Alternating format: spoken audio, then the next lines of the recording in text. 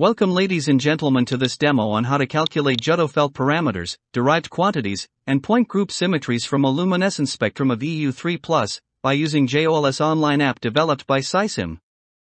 Before we start, please hit like and subscribe to our channel so that we keep doing more work like this. You need a luminescence spectrum of Eu3+ in TXT or CSV format. Go to this following link.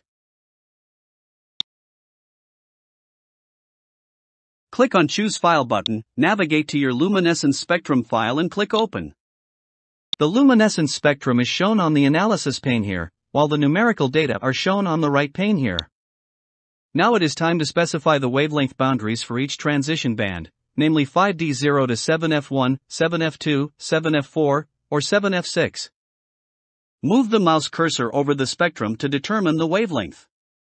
You have two ways of adding the wavelength value on its respective field. Either manually, or by activating the wavelength field by clicking on it, and you can see that the field border turns red.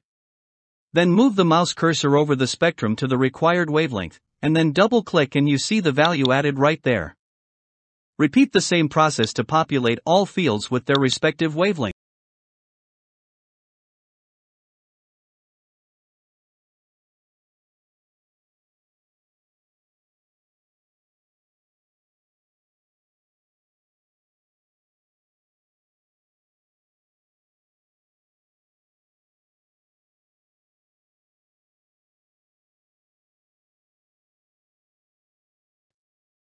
For more information, you can contact us at contact@sci-sim.com or alternatively visit our website at https://www.sci-sim.com.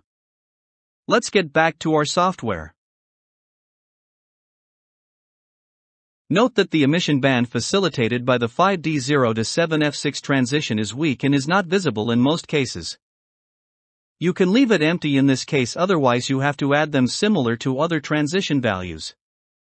Add values of the refractive index of the host material here in these fields. For accurate calculations, add refractive index corresponding to each wavelength.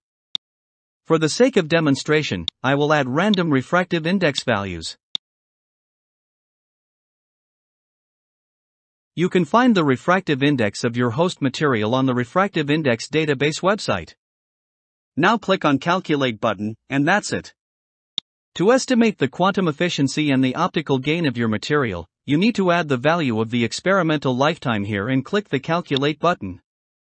To find out the point group symmetry of Eu3+ in the host, calculate the number of splitting for each transition and map them here as follows.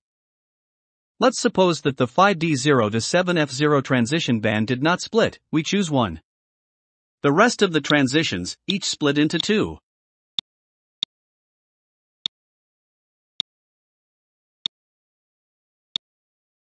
The point group symmetry can be found this way. Click on Reset button to clear everything and start new calculations. To find more scientific information about this software, please read the published article by visiting the following link. https://doi.org/10.1016/j.rio.2024.100688. Thank you for your attention and have a wonderful career.